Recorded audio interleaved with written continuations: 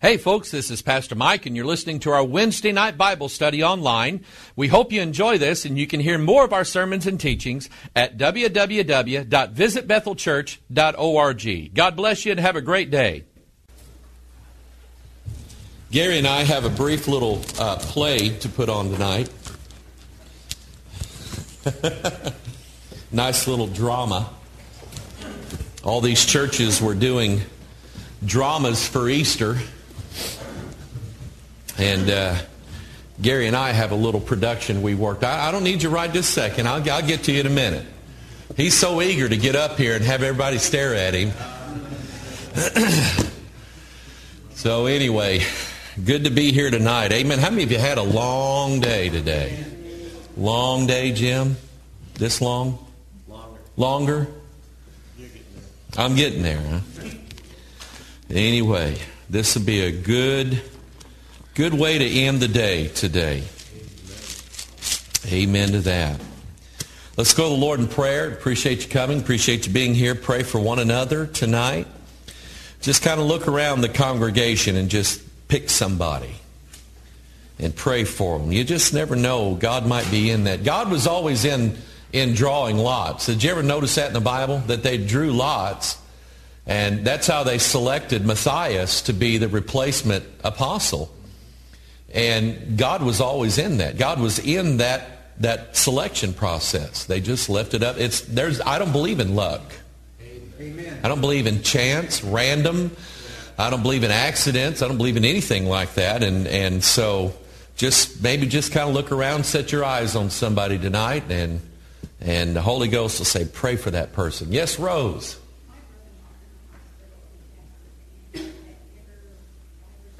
Yeah.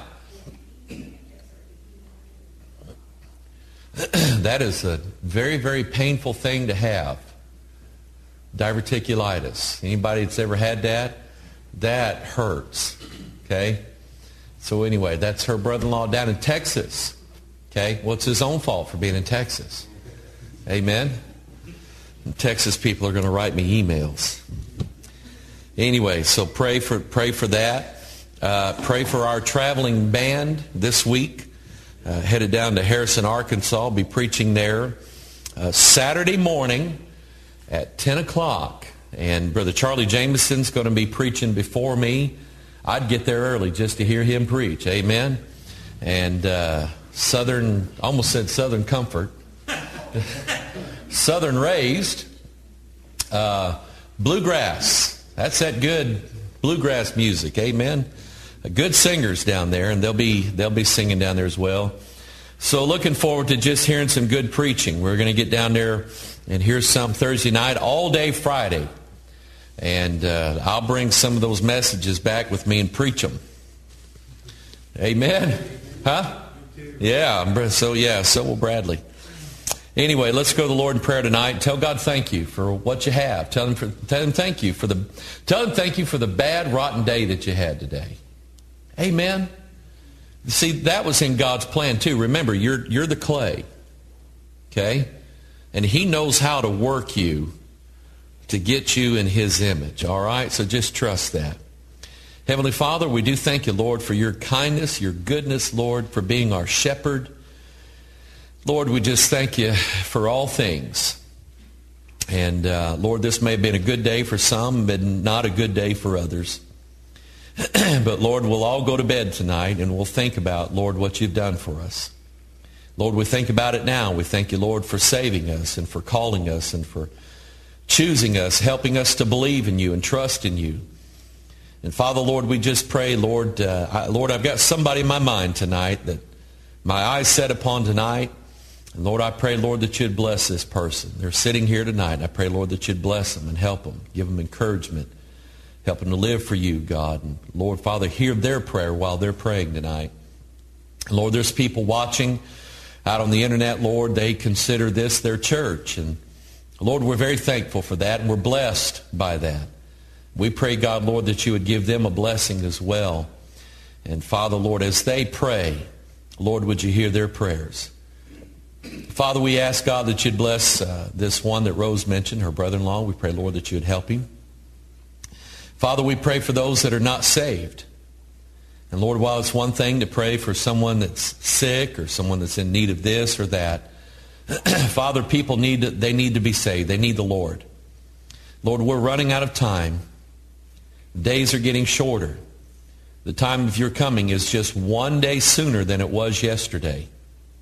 And Father, we just pray, God, Lord, that people would turn to you, that, Lord, that you would use us to be witnesses for them. Lord, we're in the 6th day. We believe that. We know that according to Scripture. It's still time to labor.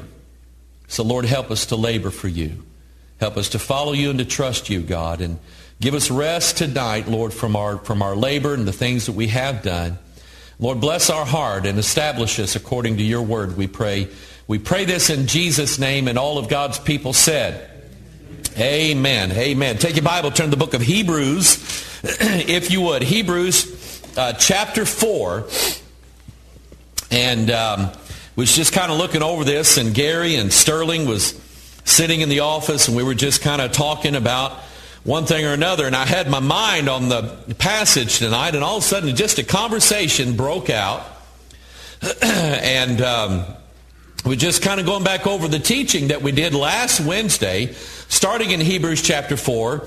There is, let us therefore fear, lest, a promise being left of us.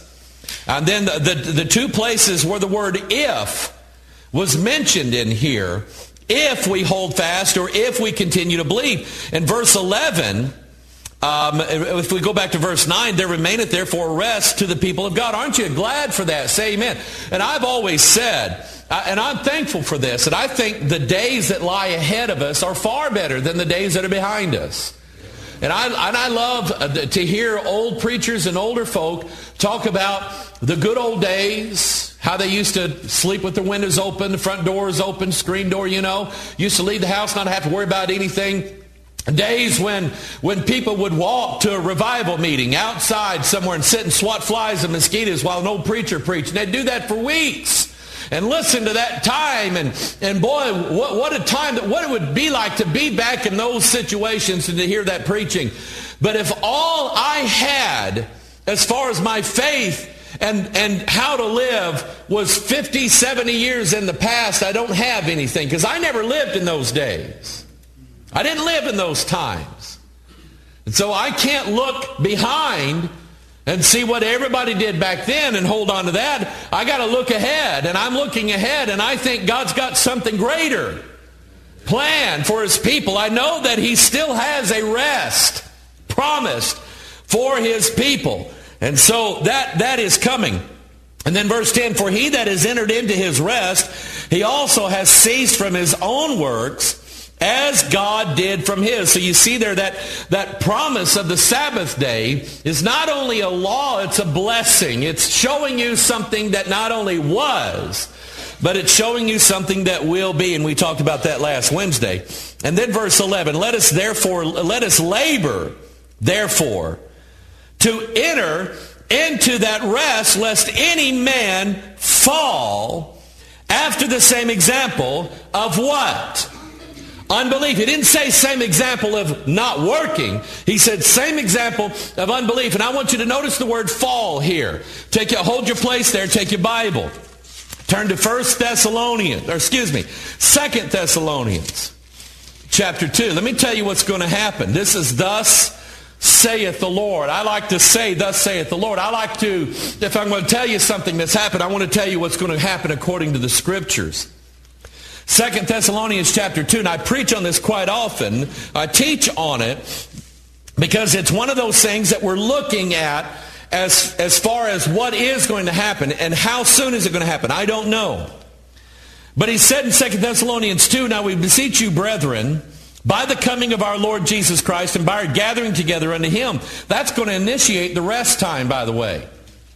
And by the way, I'll tell you that when Christ comes and gathers us up, it's quitting time. Amen. How many of you used to, yeah, we can punch out. Amen. How many of you used to work in a place where they'd blow a horn and that told you it was quitting time? You remember those days? I used to get so tickled at Sterling. He worked in a boiler shop for years. And he was used to a horn going off at a certain time, a horn going off for break, a horn going off to go back to work, a horn going off to tell him it was lunchtime, and then all this. He was used to that. And we'd be out and working in construction, and we'd be painting doors and paint trim, painting this, that, and the other. And when you're painting, when you get to a good stopping place, well, that would be a good time for lunch. I get so tickled at him. It'd be 5 minutes till noon. And I'd be done painting the door. Sterling, you want to take a break? Well, it's a little early yet. I don't know. Oh, come on. There's no horn here. Amen? And he would piddle until, about that time. They didn't sit down and take a break. It's hard to get them out of that pattern. Amen?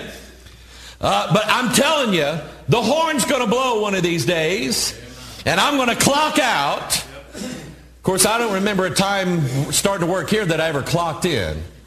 Amen. I'm going to clock out, and the labor is over with. Somebody say amen. Okay, our gathering together unto him. Verse 2, that you be not soon shaken in mind or be troubled. You know what I like to do? I like it when people write me an email. Or they call here and they're troubled. And they say, Pastor Mike, we heard something on the internet. Somebody said that if you say Jesus, you're not saying it right and you're going to go to hell. Or somebody said if you do this wrong or do that wrong. And I say, now just settle down. Let me tell you what saith the Lord here according to the Scriptures. Amen. That you be not soon shaken in mind or be troubled, neither by spirit, nor by word, nor by letter as from us. That would mean false Bibles. As that day of Christ is at hand, let no man deceive you by any means. Think about that for a while. For that day shall not come except there come a what? You see, there was a falling in the wilderness, wasn't there? They fell. The Bible says in one place they fell in one day. 23,000 people fell in one day, just like that. Boom. That's a lot of people. Okay? That was more than on September 11th. 23,000 in one day, gone just like that. Why? Because they murmured in the wilderness. They refused to follow God anymore. They quit believing what he said. It was unbelief. Okay? The falling away is going to come, and that man of sin is going to be revealed, the son of perdition. And so you go back here to Hebrews chapter 4. Let us, verse 11, let us labor therefore to enter into that rest, lest any man fall after the same example of unbelief. And I would encourage you, I would strongly encourage you, both those of you sitting here, those of you watching, study things that fall in the Bible. How art thou fallen from heaven, O Lucifer? Things that fall. If you fall, that's not good. Amen? Jezebel was, there was 2 or 3 eunuchs, picked her up and cast her out of a window. Now, she was a witch, but apparently she didn't have her broom with her, because she didn't just keep flying around like that. You know what happened? She fell. There was a falling taking place. Okay? The day in the wilderness, 23,000. You know how they fell? At one point, the earth opened up. And you know what they did? They fell. She swallowed them up. That's what she's good at, by the way. And I'm telling you, don't fall away. Don't fall away. Okay? I'm going to illustrate some of this here in a little bit. Let us labor therefore to enter into that rest, lest any man fall after the same example of unbelief. You see, and I'm going to teach this down in Harrison. I've talked about this in a broadcast I did recently. But it's a simple matter of contract law. And if you don't like me because I believe in the King James Bible, well, let me tell you that your dislike of me matters little, because I'm under contract. This is the contract right here that I agreed to. By the way, it's the contract that God agreed to. Amen?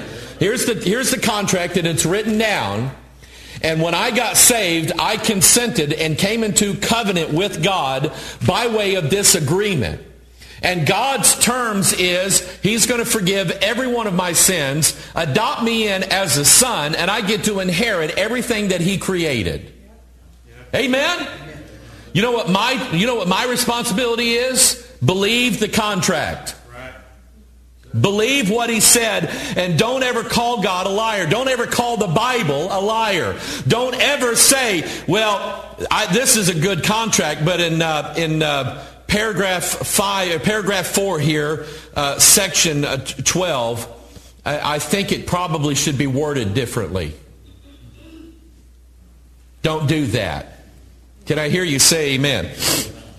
So you're just supposed to believe. And let me ask you, and I'm going to kind of unhook the train just for a minute, because we were playing this out in my office and we really liked it, so we wanted to put it on for you. Sterling was in there watching, and he gave us a round of applause when no, he didn't really. Sterling hadn't applauded anything in 47 years, all right?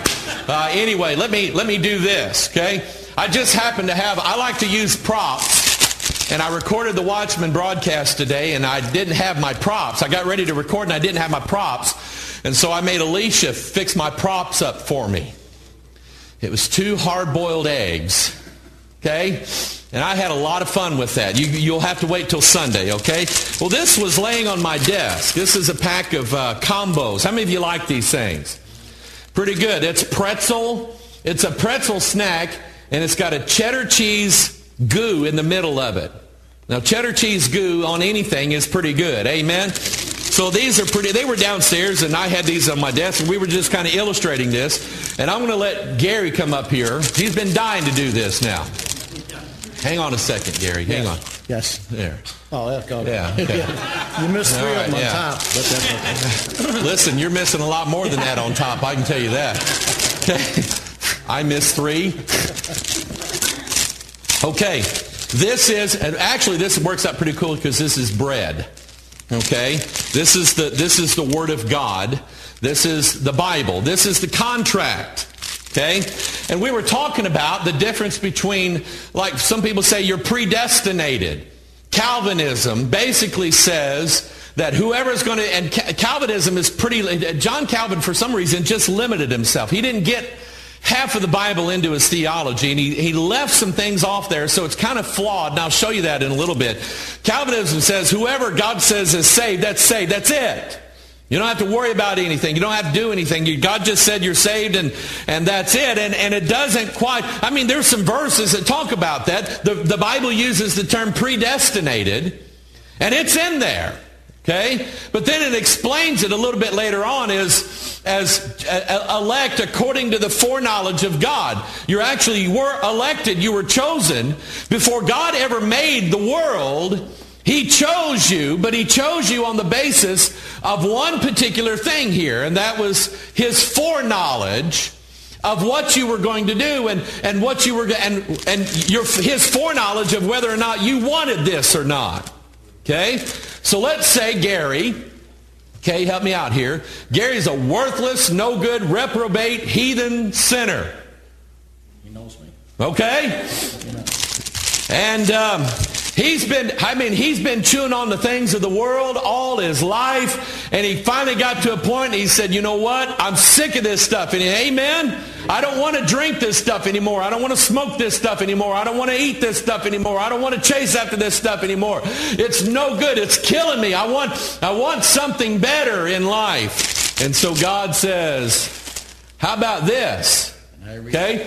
And now God did not say, if you perform, I'll give this to you. That's not what He said. Amen? Amen. Do you believe that in this package right here is eternal life? Do you believe that this is eternal life? Being the Word of God. Yeah. Amen. Okay? Now, Gary chose that. Now, I'm God. Didn't I know that He was going to choose that? Didn't I know that?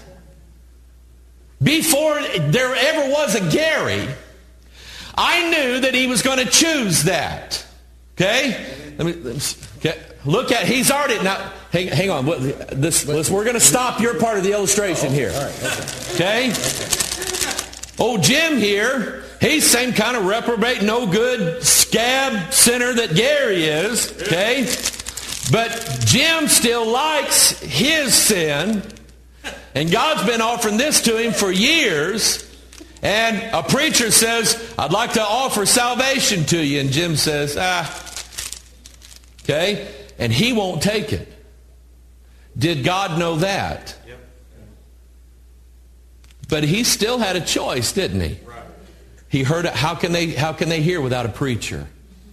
So he came to this church and he heard me preach the gospel. And he had a choice. Okay? And let's say that Jim chose not to take it. And he doesn't take, look at him whimpering. And he doesn't take it. And God knew it. So is God going to choose this guy according to his... No. God's not going to say, well, I thought you were. You can come to heaven anyway. Right? Okay? Now, offer it back to Gary. By the way, there's plenty to go around. Whoever wants can drink of this freely. Amen? Okay, he's taking it. Okay? Now, in my office, I kept doing this, and Gary, do like you did in my office. Let's do it according to the script, Gary. Okay? I kept doing this, and he kept giving him back. And I said, "No, Gary, where's your salvation?" I don't have it. Why? Well, you've got it. I gave it back to you. He gave it up. You see, that's what he's getting at in Hebrews 11. Was God got them out in the wilderness. They gave up. They said, "You know what? We want to go back to Egypt." Lot's wife wanted to go back to where? Sodom.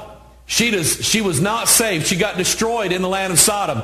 Even though she kind of walked away from it a little bit, she turned and wanted to go back. And that's crucial right there. Listen, I'm going to tell you something.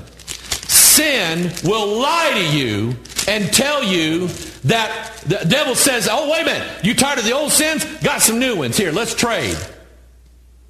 Sin is a deceiver.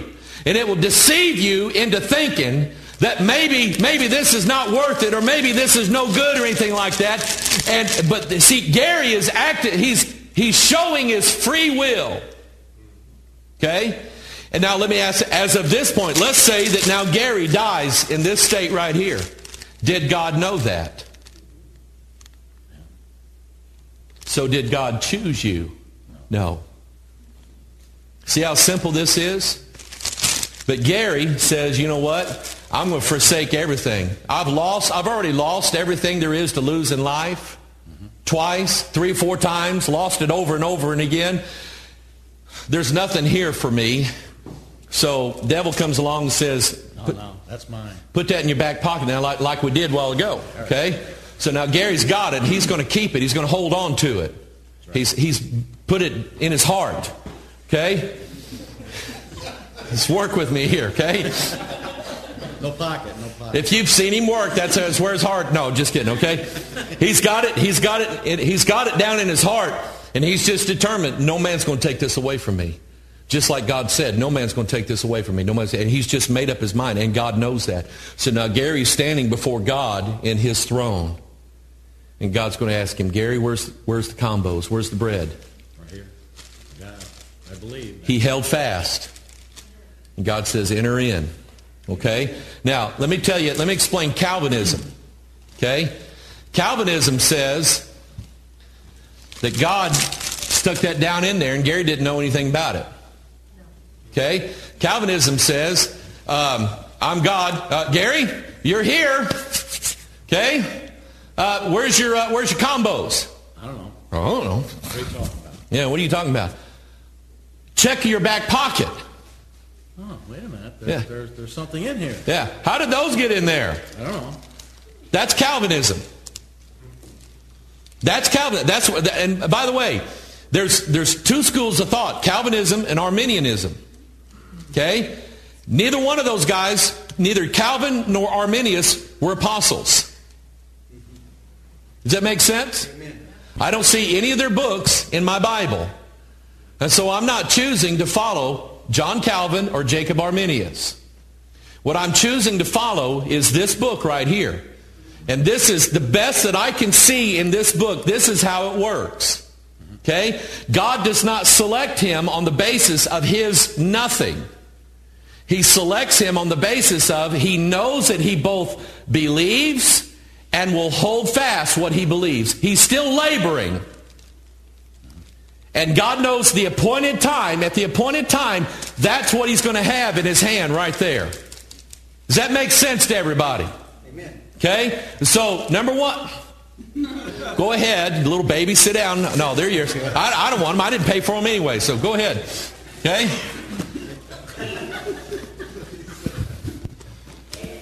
They'll be squandered before bedtime, I guarantee you. Verse 11, Hebrews chapter 4, verse 11. By the way, Gary, come here for a second. Just, everybody don't pay attention to me for a minute.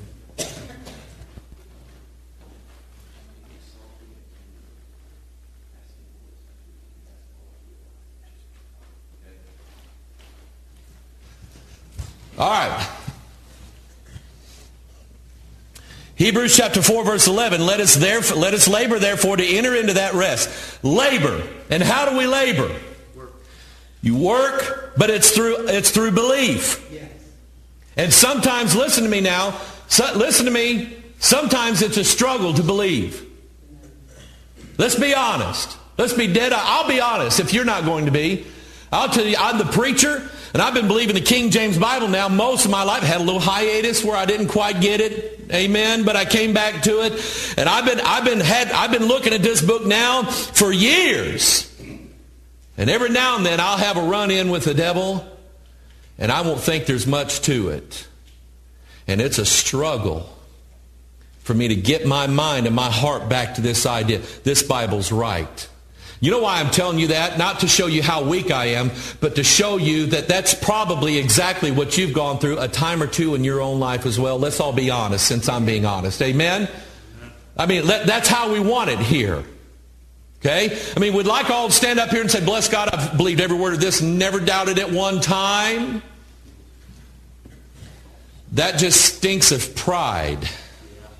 And I can't afford that. So I'm just going to be honest with you and say there's been times when I've really had to labor in the Word. But thank God He's always helped me to get the victory. Amen. And I found out yesterday that the Bible was still right. And I found out today that the Bible was still right. And tomorrow morning I may struggle. But by the end of the day I'll still know that this Bible's right. Let me hear an amen out of somebody. So labor and work on it. Okay. By the way, let me throw this in here too. For those of you, and I like works, okay? But you never get the cart before the horse, okay? You will labor for what you believe in. Amen? You will labor for what you believe in. Yes, amen. Okay? How many of you feel like going to help out and volunteer at the Hope Clinic for Women where they perform abortions? How many of you feel like going up there and just volunteering your time, helping those girls get abortions? How many of you signing up for that? If you raised your hand, I'd get you down the altar. You know why I'm not going up there to work for those people? I don't believe in that. I think it's murder. Amen. You would sooner catch me on the other side of the block saying this is wrong, don't do that, pleading, praying for those young ladies going in there, sometimes 13 years old, going in there and killing their babies. Yes. Yes. That's what I believe in. I believe in helping them and encouraging them. Don't do this. Don't go that way. That's what I believe in, and that's what I'm going to labor for. You see, it's not you labor to believe. You believe, and it will cause you to labor. It will cause you to get up. And so people who just think riding the church rails into heaven is the way to go, they're not. I'm not telling them that they're lost because they won't work. I'm telling them that they won't work because they're lost. And I'm not one that says everybody ought to here be painting, everybody ought to be knocking doors, everybody ought to be doing this. But I'm going to tell you something. The preacher up here doesn't need everybody up here helping me preach. But I do need you praying for me while I'm preaching. I do need you praying before the service starts. I need you to pray before I go down to Harrison, Arkansas and start opening my mouth down there to those people. I need you to pray while I'm up there behind that camera. I need you to pray about that. You can't come here, some of you, and help us make the videos, but you can say, God, give Brother Mike encouragement. Give him knowledge. Give him wisdom. God, bless his church and his family so that he can keep doing this. Somebody say, amen. See, what you believe in, you'll work for. Amen. Verse 12. By the way, how many of you know this? You guys know this. I learned this from an old carpenter years ago. He said, Mike, a dull tool is a dangerous tool. How many of you know that?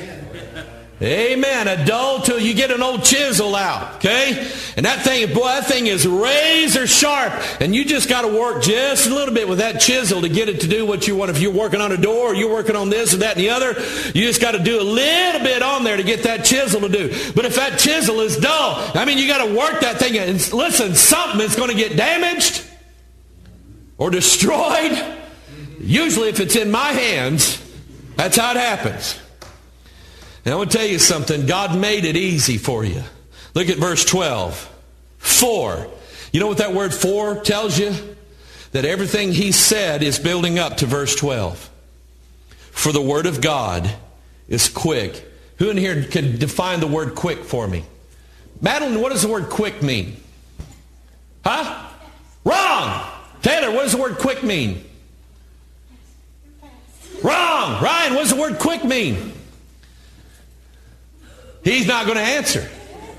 Alicia, what does the word quick mean? It means alive. You know how the word quick was applied to something being fast? They said he ran quickly. You know what that means? He ran with a lot of life. Okay? Have you ever seen me run? There ain't a lot of life in my running. So you'll never say he ran quickly. The word quick is alive. Don't tell me about your 4,000-year-old manuscripts that don't exist anymore. That's where your Bible is. You see, my Bible, let's just look at the language of the Bible. For the Word of God is. Who in here knows whether that's past, present? Ryan, the word is. Is it past, present, or future? Is. Boy, I wish I had you as a student. Jim, the word is. Is it past? Oh, Caleb, it's present, which means right now, 2,000 years ago. Is that what it means? No, that's past tense. It doesn't say the Word of God was quick. Is. Is. You know what I bet? I bet if I went to the original Greek, it would say is. The Word of God is alive right now. Amen? This is my contract. It's still valid. Amen? You know what nullifies a contract? Somebody dies. One of the parties of the contract dies. Did you know you cannot have a contract with a dead man? Amen? Amen. Let's say that Jared was buying a car. Well, I'll tell you what, my dad did this one time. He bought a 1955 Chevy Bel Air 4-door. It was. Okay? Bought it for $500. He turned around a couple years later and sold it to a guy he worked with for like $750. The guy paid him $500. And Dad said, give me the other $250 and you can have it. He said, I'll get it to you soon. The guy fell in the river and drowned in the Mississippi River. And they pulled his body out at, a few weeks later. The contract is null and void. Dad got back on the car what he paid for the car. He doesn't owe the man his money back because the man is what? You cannot have a contract with a dead person. Neither can you have a dead contract and expect to live by it. Amen? God is so wise. God is smarter than the theologians. God figured it out. For the Word of God is, present tense, alive, and is, right now, powerful. Do you still believe the Bible's got power? Say amen. Then read it. Amen. Amen. Read the thing. Read it. You say, well, I don't understand it. It's powerful. Right. It'll work in you when you don't comprehend it. Right. How many of you take a little medicine every now and then? Swallow a little pill every now and then? How many of you do that? Swallow a little pill. Do you know what all's in that little pill? Do you know how it works? No. But you just know that when you take it, you just kind of feel better. Do you have to know how the medicine works in order for it to work? Now, it might do you some good to figure it out. And you say, well, if I take it, it does this and this and this. I don't know how they put it together, but that's just how. You don't have to understand the medicine in order for it to work. And this Bible is medicine, by the way. Amen?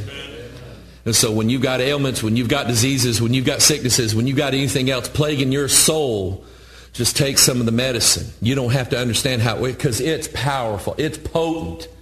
Amen? And listen, you'd be surprised. A little bit will go a long way. Somebody say amen. Boy, I'm glad I came out here to preach tonight. Amen?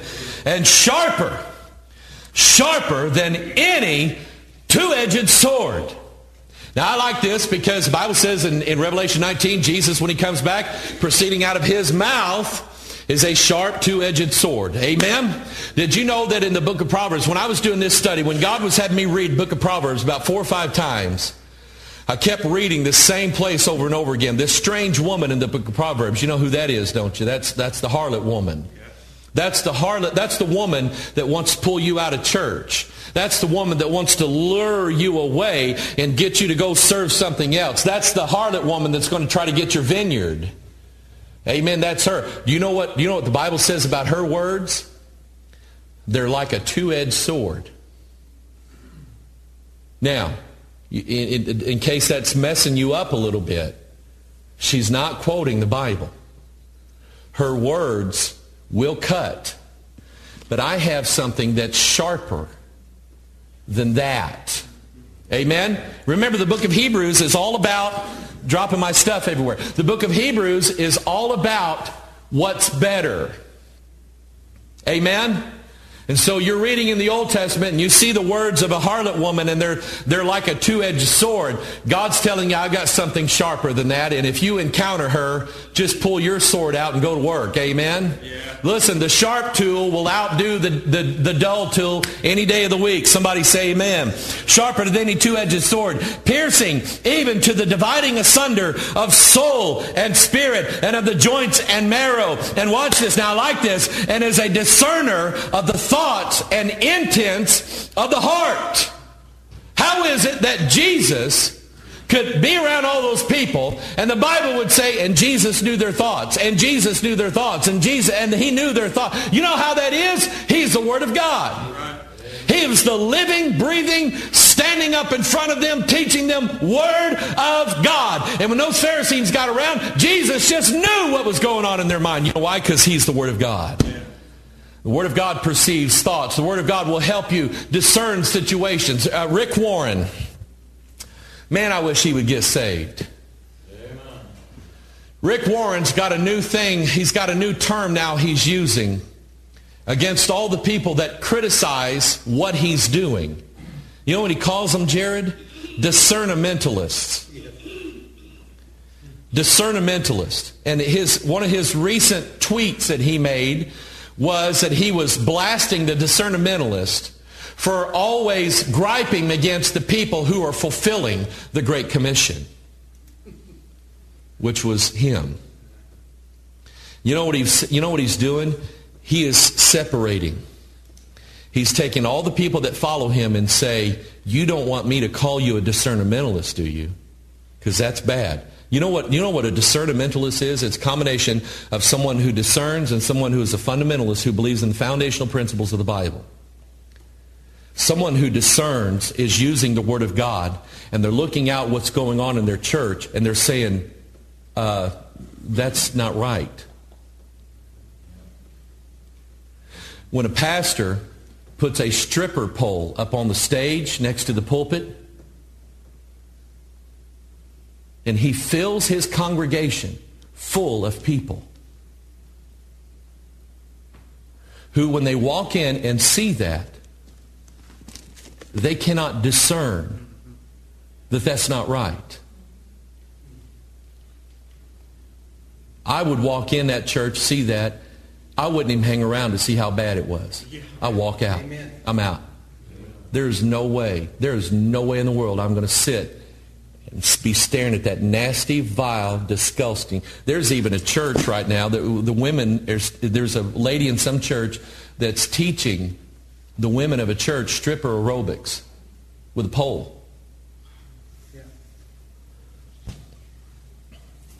What I'm telling you is when you get in this Bible, you'll be able to sit in any congregation, hear what's going on, see what's going on, and say, this is not right. Amen. Because my Bible has helped me to discern not only what that preacher's doing, but what he's got on his mind. That's right. Amen?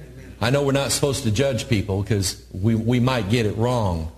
But I guarantee you, you walk into some man's church and he's got a stripper pole up on the stage, I can tell you, according to the Word of God, what he's got on his mind. Right. Doesn't take a genius to figure that out. Somebody say amen. Amen. Verse 13. And by the way, be careful about using the sword on everybody else first. Use it on yourself. If you want to know whether you're in the right, get the Bible out. It'll tell you whether you're in the right or not. You know what a guy did call me? He called me, his name is Richard. He is from Texas. Hey, my brother, he calls just to cheer me up. Calls early in the morning to cheer me up. He must know that early in the morning I'm not all that cheery. And he calls me and he just cheers me up. And he saw something I did about contract law. And he said, let me tell you what I used to do, brother.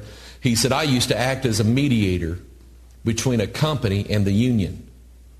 And he said they would hire me as a mediator to mediate whether the company was in violation of the contract or the union workers was in violation of the contract. And he said, that's what I did. And he said, everything you said in that broadcast was right.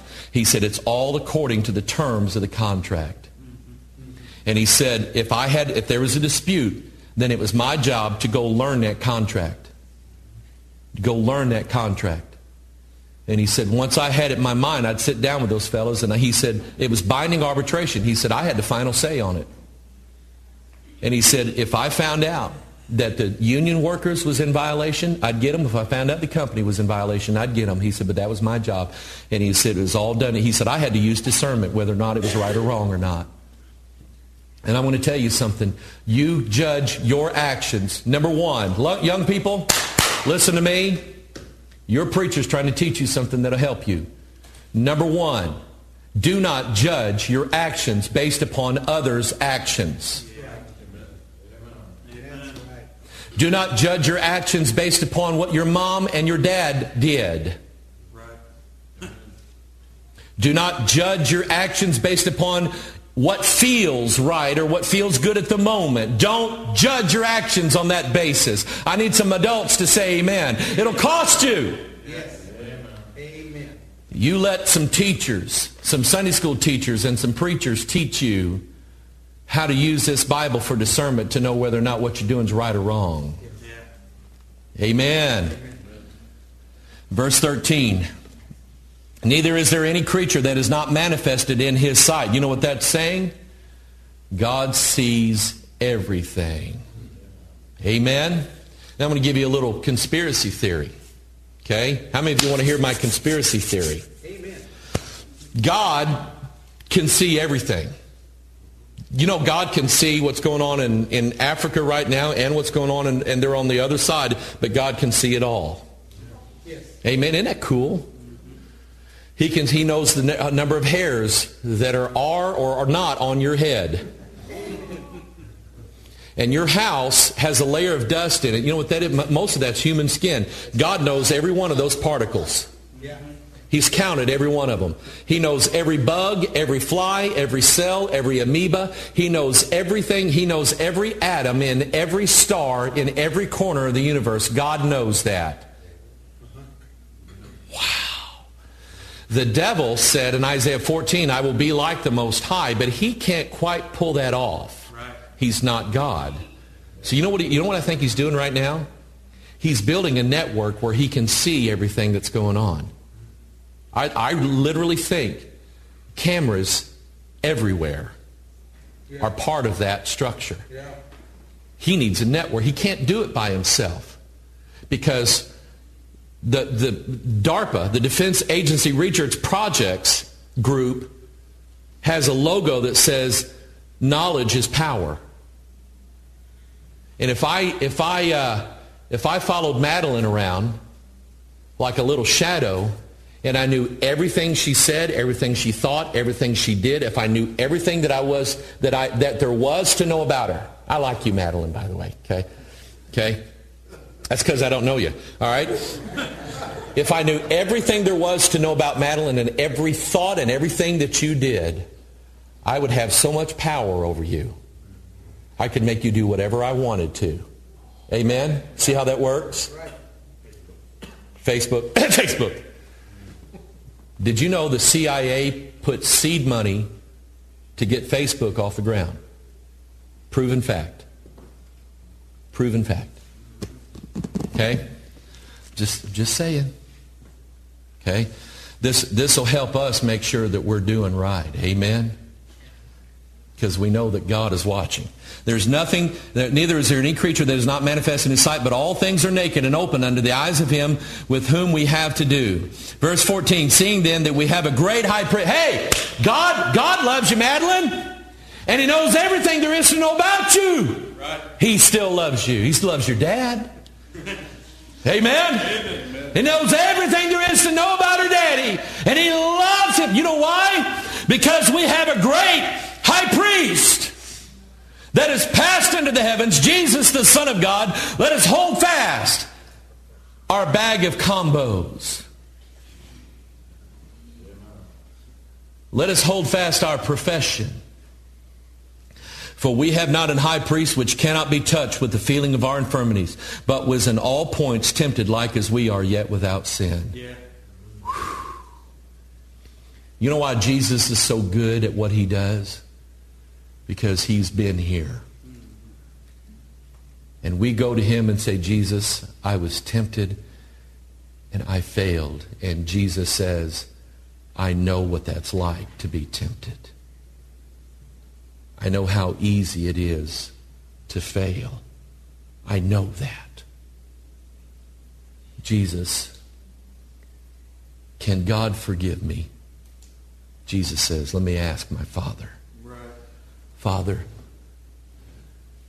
forgive them. And the Father forgives. Amen? Amen. That's our great high priest who knows everything, yet without sin. Let us therefore, Bradley. Bradley, sitting there next to me one morning. The Mormon church don't want me no more. They kicked me out. They didn't like my girlfriend. Amen? Yeah, it wasn't her. It wasn't Megan. We like Megan. Amen. They said I couldn't go back no more. And they said I had to confess all my sins to the bishop. And I went, what? Oh, yeah, we have to confess all of our sins to the bishop. And the Holy Ghost of God was telling me what to say. And I looked over at him and I said, you didn't tell him everything, did you? And he looked at me and he looked down and he said, no. I said, why? Well, the Holy Ghost said, ask him why. And I said, why? And he said, because I'm afraid to, looking down. And the Holy Ghost quoted Scripture. The Holy Ghost said, let us therefore come boldly. And Bradley, the Holy Ghost was over here talking in Bradley's ear. And he was saying, remember that Scripture? And Bradley finished the Scripture. Let us say, you remember that. I'll never forget that day as long as I live. Let us therefore come boldly before the throne of grace. Praise God. Amen. And you know what? God started working. Listen, you were saved 10 billion years ago. Yeah. Amen. You know why? God knew him. Right. Amen. God knew him. Yes. Let us therefore come boldly under the throne of grace that we may obtain mercy and find grace to help in time of need. And at that time, that young man was in such a time of need because everything, listen to this now, listen, young people, listen to this. This is your Sunday school teacher. This is his real life that he went through. Everything that he was chasing after and wanted to, I was talking to him, I know what he wanted. He wanted so bad to go on mission. He wanted to be the white shirt and bicycle guy. Okay? He wanted bruises right here. You know why? That's people going, get off my porch! Right? That's what he wanted. And you know what God did? If God loves you the same way, He'll do the same thing for you. God took what He wanted more than anything in this world, and He went and said, now what are you going to do, big fella? And the only place He had left to run was to the throne of mercy. Amen. I like it. Find grace to help in time of need. And I can tell you, I've heard about the angry God that's mad at everybody all the time, that doesn't want to forgive sins. But when I read the Scriptures, I don't find that God, especially in the New Testament. Now I see that's in His nature in the Old, but when I see the new contract now that we're under, I don't see that God anymore. I see the God that is just waiting for you to come to the throne of grace, to find help. The high priest who's been there, who knows what it's like, to say to you, I'm on your side. I'm your advocate. You know what that means? It's your lawyer. Listen, those of you know me, you know I love the law. I love to study legal things. And when I read this King James Bible, I see so much legality here. I see the accused, I see the accuser, I see the judge, and I see a defense attorney named Jesus Christ who's saying, listen, I know the law better than anybody. I can get you off. How can you do that? I've already paid for it. It's already done. Somebody say amen. Let's stand to our feet.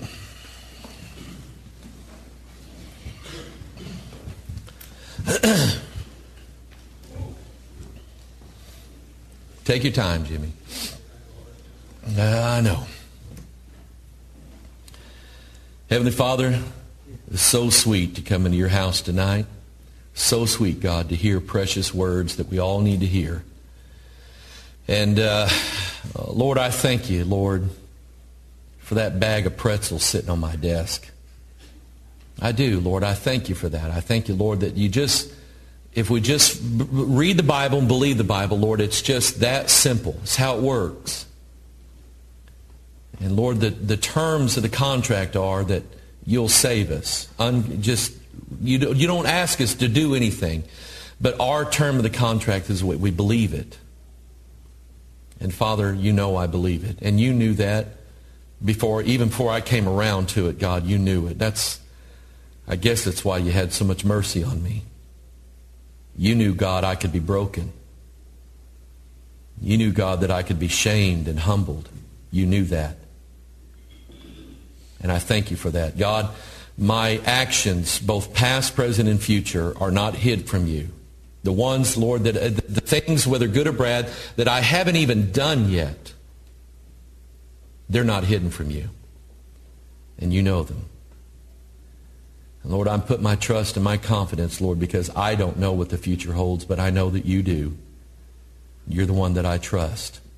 You're the one that I hold to. Thank you, God, for this dear, dear book that you have given us, the guide of our life. Help us to read it, live by it, study it, meditate on it, memorize it.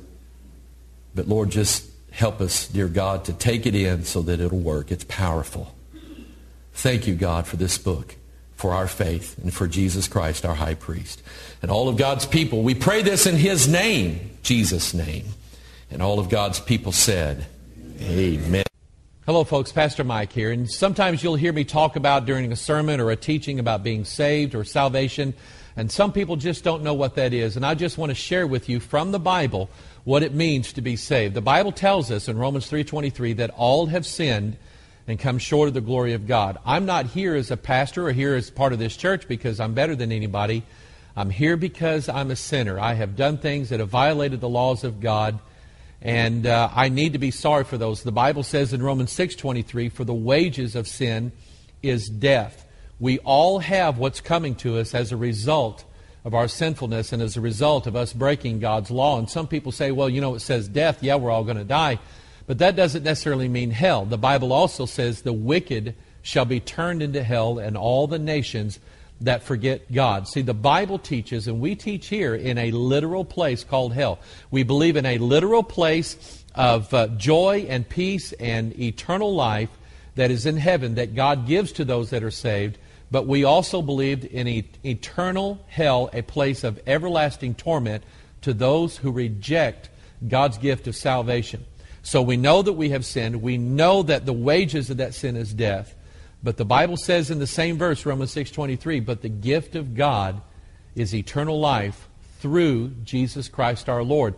John 3:16 says, for God so loved the world that He gave His only begotten Son, that whosoever, including me and including you, would believe in Him should not perish, but have everlasting life. For God sent not His Son into the world to condemn the world, but that the world through Him might be saved. Being saved means being born again and being saved from the wrath of God's judgment upon us, what we deserve, what we have coming, as a result of our sinfulness. So the Bible says in 1 John 1:9 that if we confess our sins, God is faithful and just to forgive us of our sins and cleanse us from all unrighteousness. Now, I don't know about you, but one of the greatest things, in fact, the greatest thing that has ever happened to Mike Hoggard is the fact that I confessed my sins to God, and God forgave and still does forgive every one of my sins. Romans 10 says it this way. It says, if we confess with our mouth the Lord Jesus Christ and believe in our heart that God raised Him from the dead, thou shalt be saved. What it means to be saved is that God has cornered you with the result and the things, the effects of your sin in your life. The Holy Spirit is bearing down in your soul right now, and you feel the guilt of Almighty God upon you. And God is trying to make you so that, just like our parents used to do, God is trying to make you sorry for your sins. We confess those sins to God. We repent of them, which means that we don't want sin to be a part of our life any longer. And we simply ask God, God, you take over the reins in my life, and you be the Lord of my life, and you give me the promise of your Holy Spirit in me so that I know that when I die, I'm going to heaven now. And I want you to understand that God offers salvation to you today if you will accept His free gift. Trust in the Lord, repent of your sins, and the Bible says, whosoever shall call on the name of the Lord shall be saved. If you watch any of our videos, or at some point and God is just dealing with you, you bow your head and you call upon the name of the Lord and ask God to forgive you and ask God to save you. And God promised in His Word, and God has never broken His Word, God promised in His Word that He would forgive you and that He would save you, and heaven would be your eternal home. I hope and pray that one of these days I see you in heaven and you get to see me in heaven. God bless you. Bye-bye.